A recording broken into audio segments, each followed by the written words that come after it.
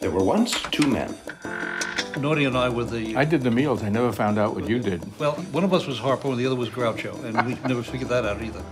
They're like a couple of Jewish uncles, sort of, here, you know, imaginary Jewish uncles. They're physically opposite, they're temperamentally, they were probably one person at one point. And then eons ago, they were split into two people, and that's why they finally got together. In New York City, in Brooklyn Heights, in a little brownstone where one lived upstairs and one lived down. And they were not established at all.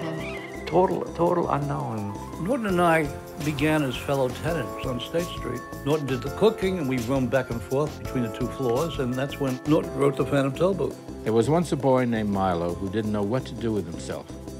Not just sometimes, but always.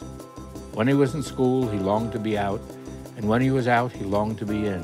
I think creative people, whether they're musicians or painters or writers, whatever, write, paint, write music primarily for themselves.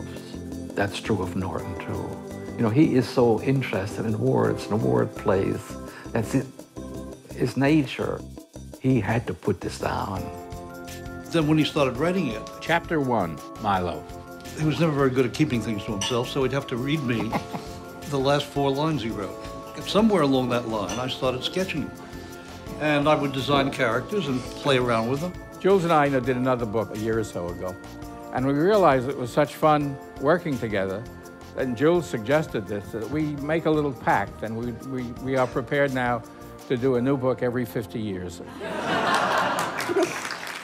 Yeah, that's really playing with words, I have to say.